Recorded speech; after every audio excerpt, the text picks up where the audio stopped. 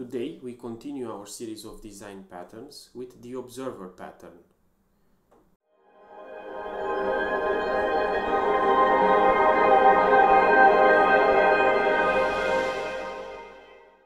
The observer pattern is a software design pattern in which an object named the subject maintains a list of its dependents called observers and notifies them automatically of any state changes, usually by calling one of their methods. Observer pattern is a behavioral design pattern. The observer design pattern is mainly used for implementing distributed event handling systems in event-driven software.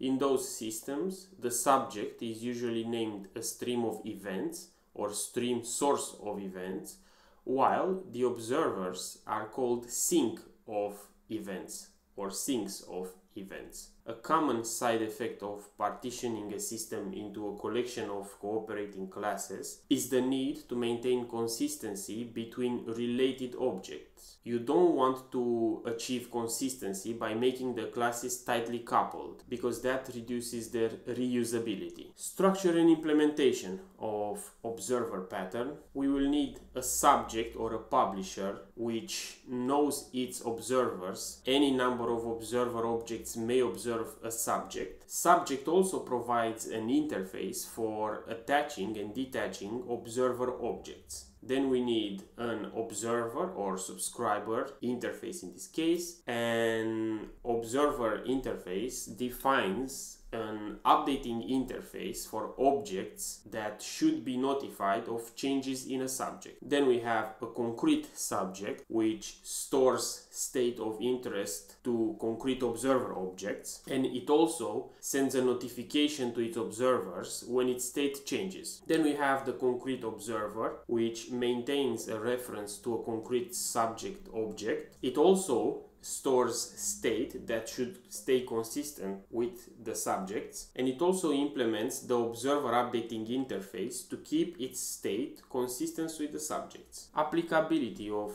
observer pattern. Use observer pattern when an abstraction has two aspects, one dependent on the other. Encapsulating these aspects in separate objects lets you vary and reuse them independently. Use observer pattern when a change to one object requires changing others and you don't know how many objects need to be changed. In this case, you don't know how many observers you have. Use observer pattern when an object should be able to notify other objects without making assumptions about who these objects are. In other words, you don't want these objects tightly coupled. Pros and cons of the observer pattern. For the pros, open-closed principle, you can introduce new subscriber classes without having to change the publisher's code, and vice versa if there's a publisher interface. And the second one is you can establish relations between objects at runtime. And cons, subscribers are notified in random order. And another one is that it can cause memory leaks known as the lapsed listener problem. This can happen because in a basic implementation it requires both explicit registration and explicit deregistration, because the subject holds strong references to the observers, keeping them alive. This can be prevented by the subject holding weak references to the observers. Now let's do a final recap so that we have very clear in our mind what are the things that we need to remember. 1.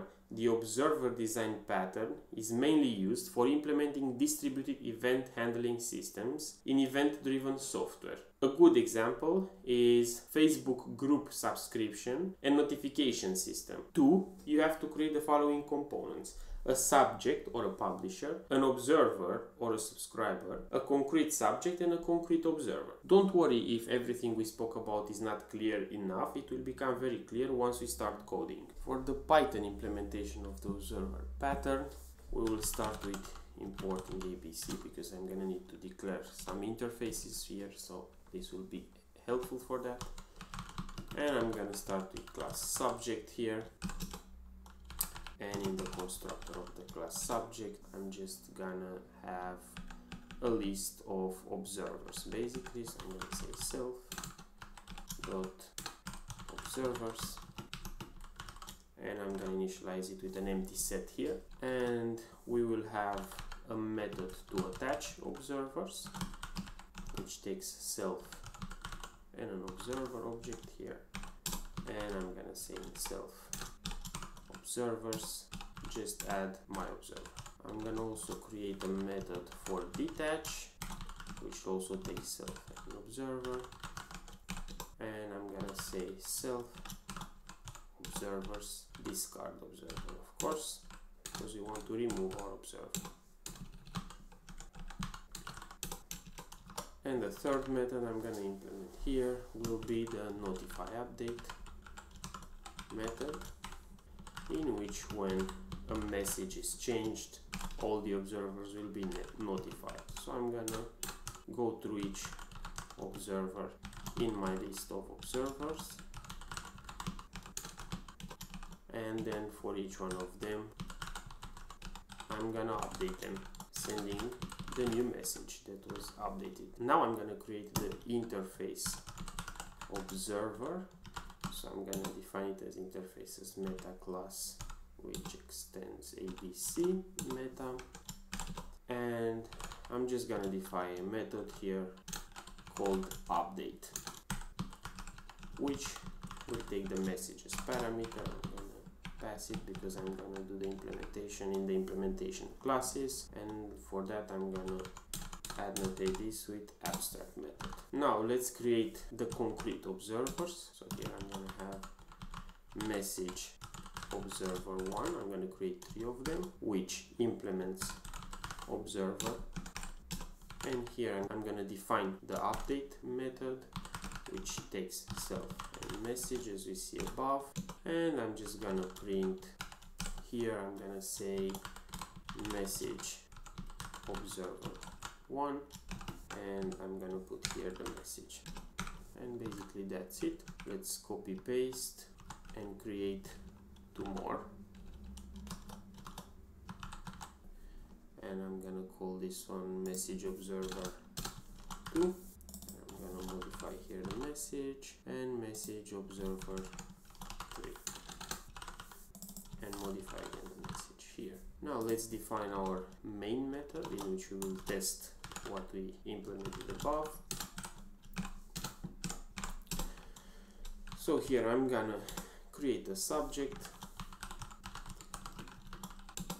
I'm gonna create 3 observers, message 1, which will be message observer 1, will be an instance of the message observer 1. Let's do the same for 2, and let's do the same for 3.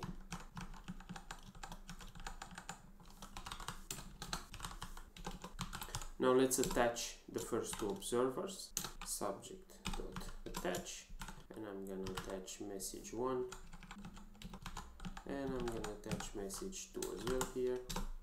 And now let's notify them of a change in the message. So I'm gonna say notify update, and I'm gonna say here first message. Now let's detach observer 1. I'm gonna detach message 1, and I'm gonna attach message 3, and I'm gonna notify for another change in message, and I'm gonna call that second message. Now let's call this method here. So I'm gonna say if name is main, call the main method.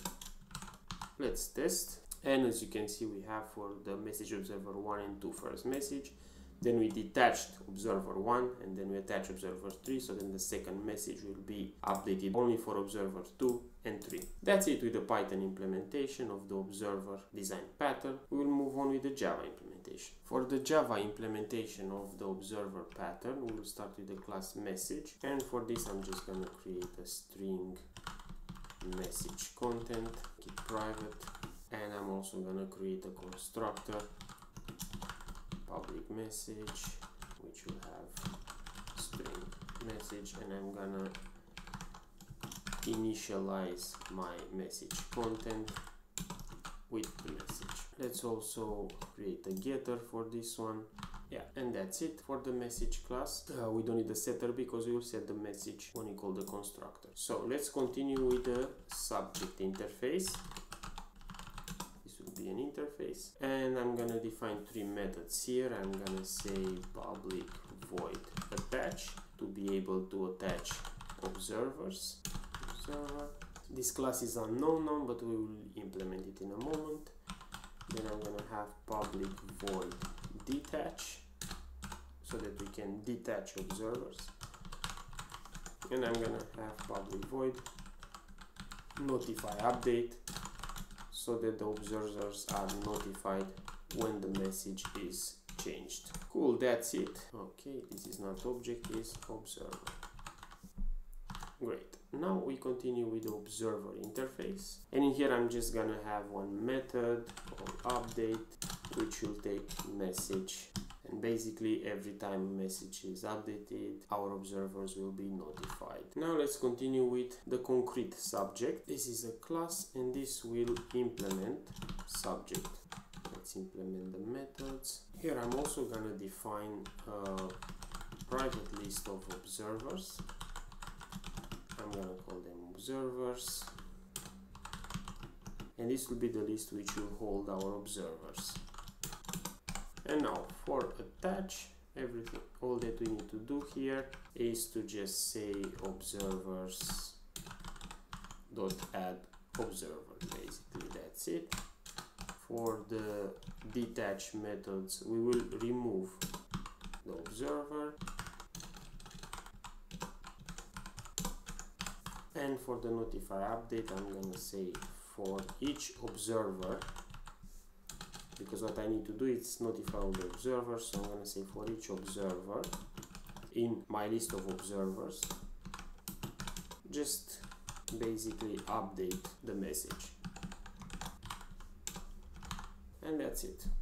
This is the implementation of the concrete subject. Now let's create a few concrete observers. So I'm gonna call them message observer 1, 2, and 3. Let's create 3 of them. So I'm gonna start with message observer 1, cool, and this will implement observer.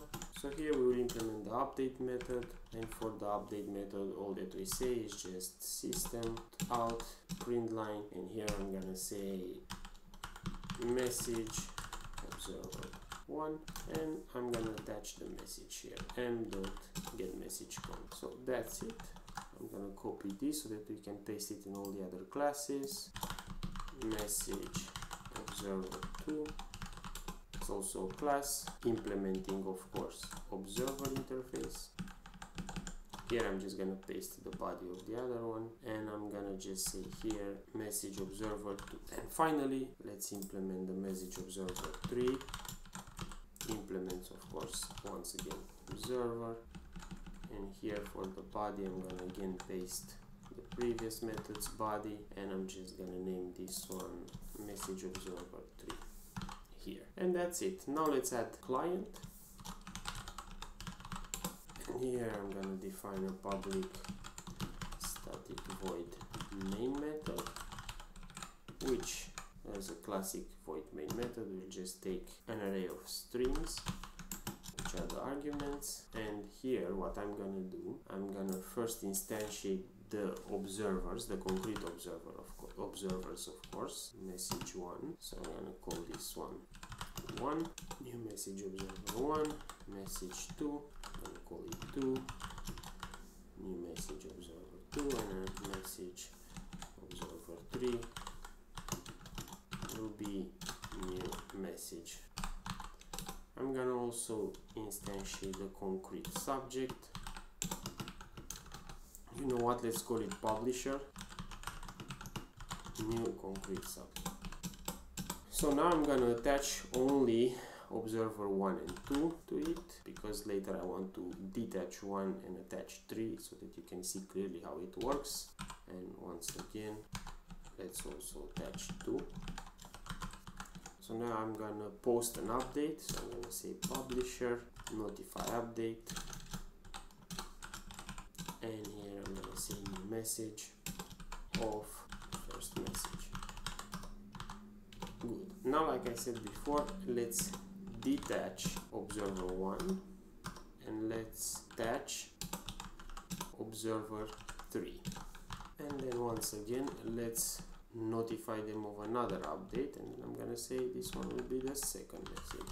Cool, so let's now run our client, and as you can see, we get first 1, 2, then we get only 2 and 3 because we detached the first one, and then we have only the message for the 2 and 3. So that's it for the Java implementation of the observer pattern. I really hope that what I explained was clear enough, and if not, please leave your suggestions in the comments below. Also, if this helped you understand better the observer design pattern, please give this video a like as it helps with the YouTube algorithm. Please subscribe and click the bell button to receive notifications as I release new content every week. Thank you for watching and see you in the next one.